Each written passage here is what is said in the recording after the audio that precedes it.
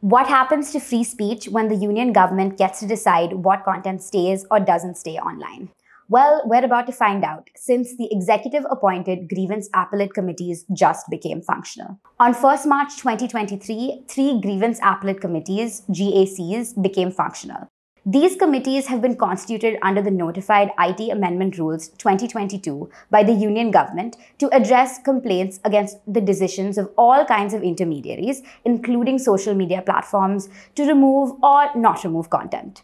What this basically means is that if any user is dissatisfied with the action taken by the GRO in response to a grievance, a user can appeal against this decision to the GACs. The appeals will be filed on a virtual digital platform, and the entire process till the decision on the appeal will be conducted there. The biggest concern with the formation of such committees is that the committees have been constituted by the Union Government. This process will effectively empower the state to be the arbiter of permissible speech on the internet.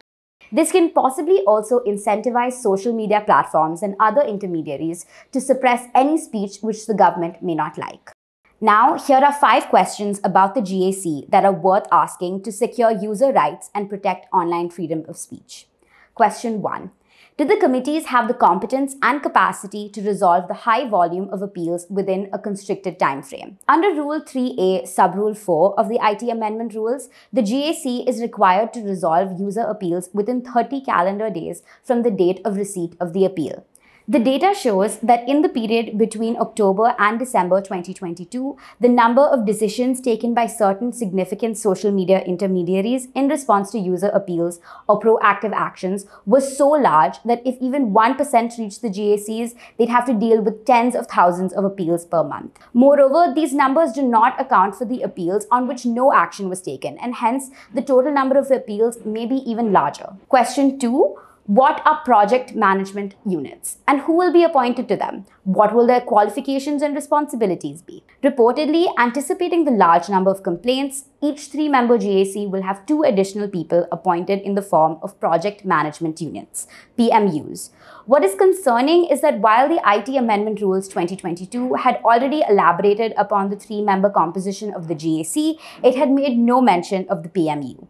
Thus, questions about the basis and criteria for appointing these members, its composition, its roles, and responsibilities all remain unanswered. Question 3. How will the GAC prioritize among user appeals? It has also been reported that the PMU will evaluate and prioritize the appeals for the other GAC members to look into. This will follow a discussion and eventually a final verdict on the issue.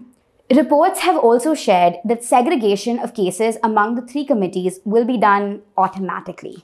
Thus, it remains unclear what the process of segregation and what the criteria of prioritization will be. Question 4. Can only a directly aggrieved person raise an appeal against the decision of an intermediary? While Rule 3A Subrule 3 allows any person aggrieved by a decision of the GRO to appeal to the GAC against it, what remains unclear is whether the person aggrieved has to be the user who originally raised the grievance, or if any person, whether directly or not directly aggrieved by the decision, can raise such an appeal. Question 5. What will be the process of periodic reviews of the GACs, and will the GACs' decisions be reasoned and justified? A press release by MIT also states that periodic reviews of GACs and reporting and disclosure of GAC orders will also be part of the process. While this move towards transparency and accountability is appreciable, we believe that more information around the process of these periodic reviews, who will be conducting them, their frequency, and their reasoning or justification of the review must also be made publicly available. The Internet Freedom Foundation's consistent ask has been to take back the IT Rules 2021 and any of its subsequent amendments.